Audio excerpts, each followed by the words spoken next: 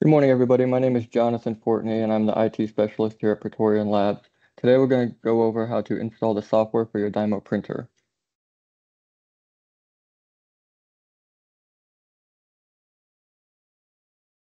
First thing we're going to do is we're going to go to your browser, and we're going to go to Dymo support.dymo.com. And the most important step in this process is to make sure that you do not plug your printer into your computer before you finish downloading the software. When you get here, on the left-hand side, you go to Driver and Software Downloads.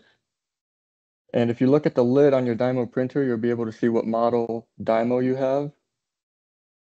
So right now we're working with a Label Writer 550. So we'll go to Label Writers.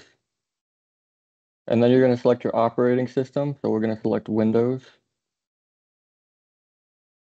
going to pop up a window where you can save where you want to put the software on your computer. We'll hit Save there. In the top right hand of your screen, you're going to see this arrow. If you click on that, it'll show you the downloading progress.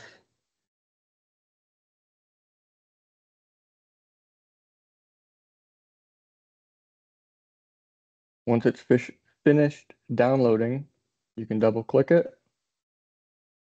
Might take a second for it to load here. You may need admin privileges to do this. So if it doesn't let you, get a hold of your IT specialist at your company. We'll hit yes. Select your preferred language.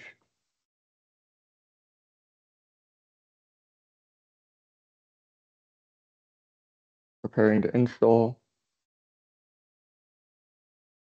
So Dymo Connect Install Shield Wizard will pop up.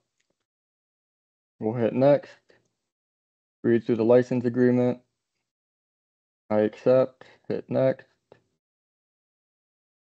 This is just where you want to save it again. We'll hit next. Make sure that complete is highlighted. Hit next. And we'll hit install. This may take a few minutes depending on your connection.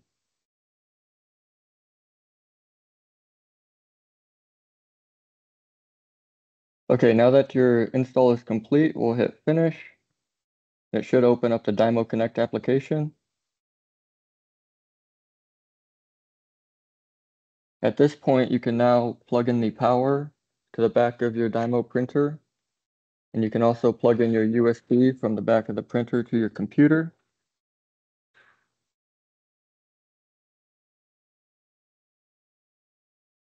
After you plug in the cables, you can hit the on button on your printer.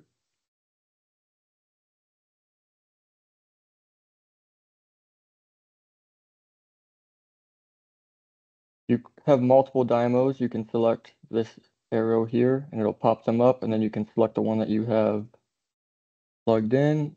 It'll automatically detect what size labels you have in there, so make sure you hit yes so that your sizing is correct, and then you hit print and it'll print your label. If you have any difficulties with this, you can call the lab or your account manager and we'll help you out. Thank you. Have a good day.